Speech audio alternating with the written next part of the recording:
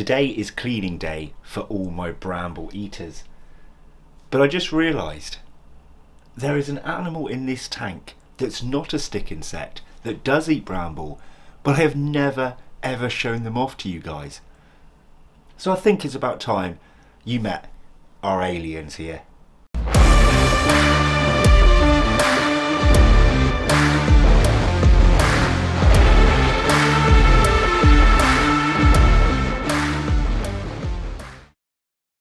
Hello and welcome back to Bug Realms. On this channel we like to discuss all things creepy crawly, so if that's something that interests you, please consider subscribing to the channel.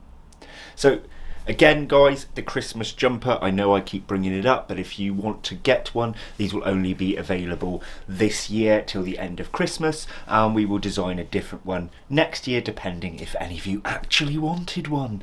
So if I sell a few, we'll make a new one next year. I know it's already coming up very close to Christmas and you're worrying about whether you'll get it in time. If you live in the UK, there are options of postage that can come very, very quickly. If you are not in the UK, you can still get one and it will survive. Survive? It will last till next year. Anyway, to the point of this video. In here are our Horsehead grasshoppers with a scientific name on the screen because I haven't got a blimmin' clue how to pronounce that. So their enclosure is dirty throughout the week. Their bramble is now dying off and it's time to clean them out. So I've moved the camera around so you guys get a better look while I'm cleaning them out. They sometimes do hop out the enclosure, but hopefully they're going to behave today. And they get everywhere. They camouflage well. You see, I've brought out one old piece of bramble and we have a big old female on here already. Look at that. We will have closer looks at these guys in just a moment. I just want to get there. Look at that face. You see what I mean about aliens? That's ridiculous, right? Go on, give him a wave. Give him a wave. Anyway, right, you need to hop off, lady. Please. Please.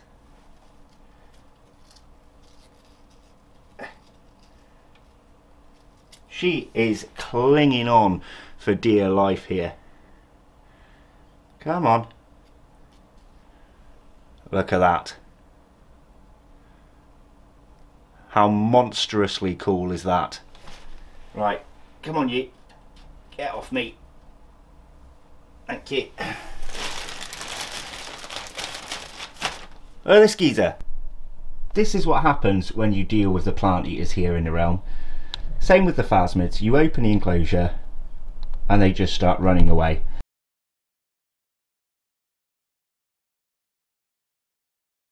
Okay, so here is how I set mine up.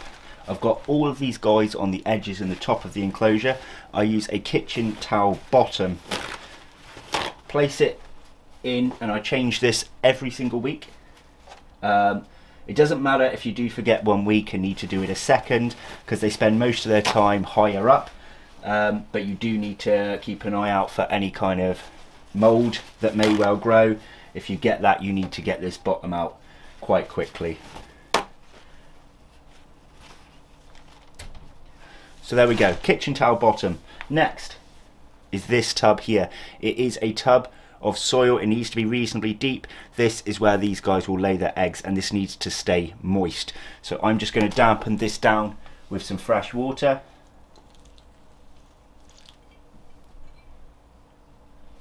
What I actually like to do is, you can see that's unsettled on the top.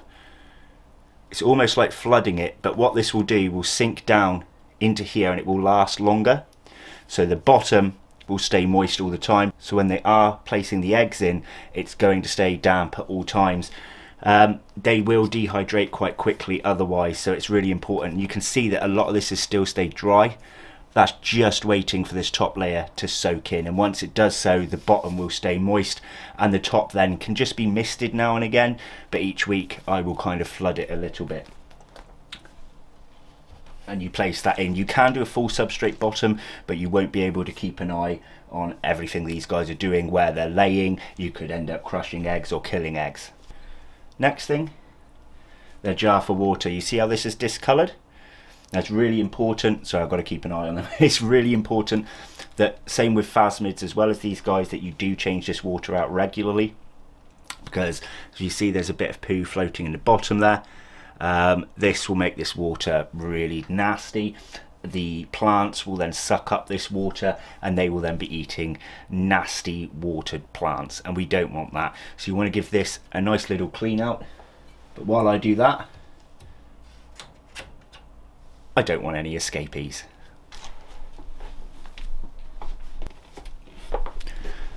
Now while these guys were young, I used to have a lid on the top with holes in it so they didn't fall and drown, but they're all pretty chunky right now, so I've now taken the lid off, giving access for the bramble to sway to the sides if need be.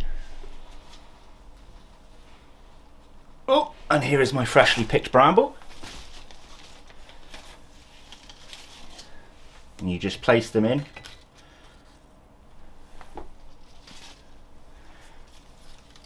Now you do have to have the bramble branches fairly high when these guys are growing for molting, but because they have a full aluminium cage, it's all mesh everywhere, meaning these guys can molt from the top of the cage. They don't have to molt from the branches. I know there's a lot of stick insect species that will choose to molt from a branch, and those ones you need to be a lot more careful about your placement and your height of your bramble. But with these guys, I haven't really had that issue. Oh, there's an old bit there. Let's get rid of that. And that just goes to show that bit wasn't settled in the water properly over one night, and that bramble was practically dead. So it's really, ow, bramble. That's why it's really important to make sure that they are sat in water, and any animal you keep, you don't just put bramble branches in because they won't last. Okay. And here we go. Just like so. So let's have a better look at our alien looking horsehead grasshoppers, shall we? So here is the gang. This big one is our big female, and you can see this little one here is making a dart for an escape. I don't think so, pal. They are so funny looking, right? So funny looking. Now, I'm no expert on these. I'm not very good at telling the males and females apart, but I would say you could do so by the end of the abdomen.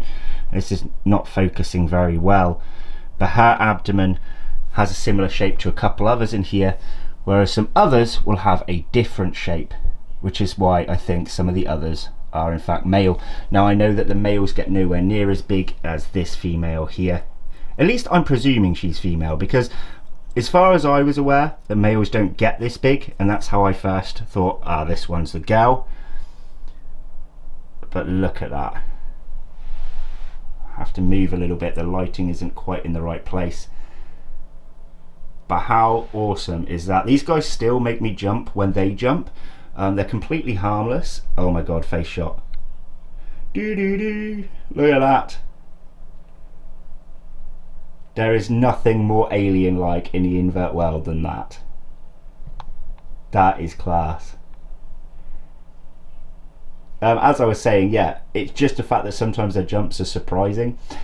And when they were all little, I was petrified sometimes sorting out their enclosures, because when they jump, sometimes it's quite hard to find them again.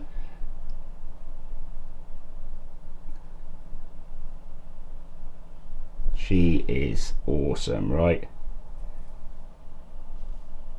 Those really elongated back legs, and that's how she can jump, and she can jump well.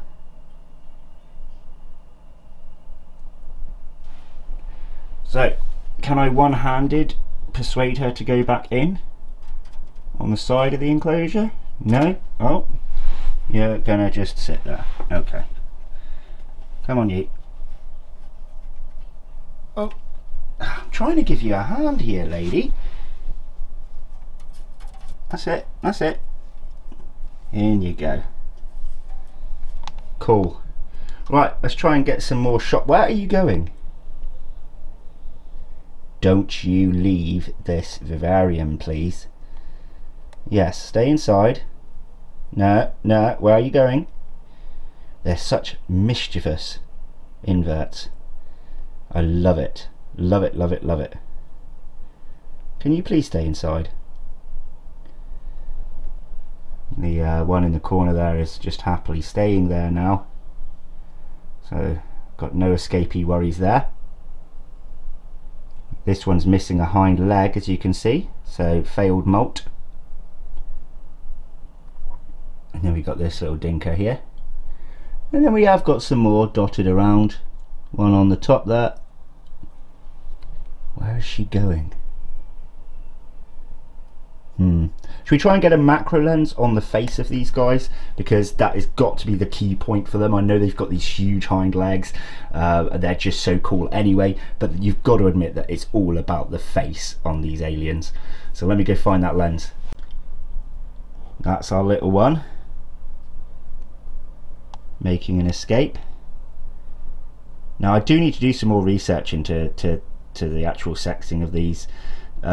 Honestly, they were just a pet for me, they weren't really for YouTube. I only really looked at their environmental care.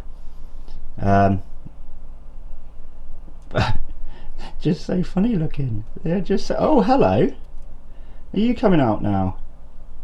It's going to be chaos here in the realm if I don't start getting these guys back in. Oh, I've had to take macro off a minute. Look, they're all making an escape. Right, we've got 3 out of the enclosure, but I want to get this macro on our lady's face. So, oh god. So there's a side view. I'm an alien. That's messed up, right? That is messed up. In a cool way, of course. Hey, hey, hey, hey. Can we tan a little bit? There we go. Frontal shot of the face of our biggest horsehead grasshopper. Oh no. Creepy. Wow, you can even see the patterning on her, which is really quite cool. I like it. I like it a lot. Oh. Oh, we've got 4 out here now. 1, 2, 3, 4. They've got a massive spacious home and they just want to leg it. The one behaving the most is the bulky one. I just realised that we do have quite a difference in abdomen shape. I know it's quite dark here, but you can see the shape of this one's abdomen just there. And then if I curve you round, ladies and gentlemen, you can see the shape on this one's abdomen. So I'm guessing that this one is a boy. Anybody that knows more about these can correct me in the comments below. As I said, I don't really know. This is guesswork here. Where are you going? Where are you going? Okay, we need to get these guys back home. She is now leaving as well. Right. Yes, come to me. Perfectly safe to handle. Great fun for kids. Just do not lose them. I want to see if I can get a jump on the camera. You gonna jump? Oh, that was pathetic. That was not what the audience want to see. Right, you have failed me. Off. No! Stop climbing up my arm. Oh, this is ridiculous. Right, will you come on me? Will you jump if I tap your bum? Oh, that was a good one. There we go. This one is still on my arm. Okay. Come to me. Come to me. You can jump. Nope. You're facing the wrong way. When they start climbing, oh God! Can you not jump quite that far? You jumped the wrong way. Oh, goodness me. Right, you in. The one that was climbing up my arm, I can't show you because she's right by my face. There she is. I'm only holding her gently. It's the only way I could get her off. Right. How many we got out then? Well, that one's on the door, so that's alright. You got this one. Oh, don't jump. Don't jump yet.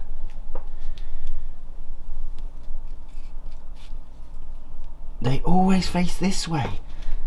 The other way, the other way. I had to put the camera down to get that one in. So last one we need to get in is this one here.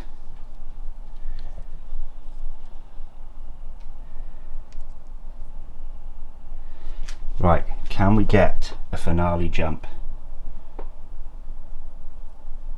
Seems like the girly ones don't want to jump, but the boys do. Interesting. Goodness me. It's like dealing with children, this. Hello. Where are you going? Just having an explore.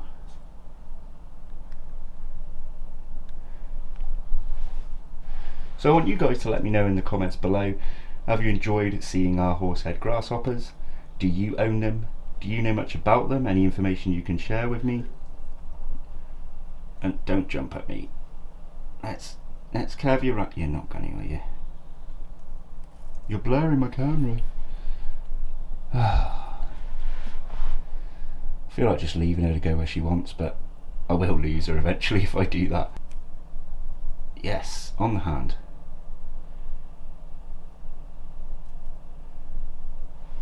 Right. Do you want to climb up the wall? No, the wall. Yes, the wall. No, the wall.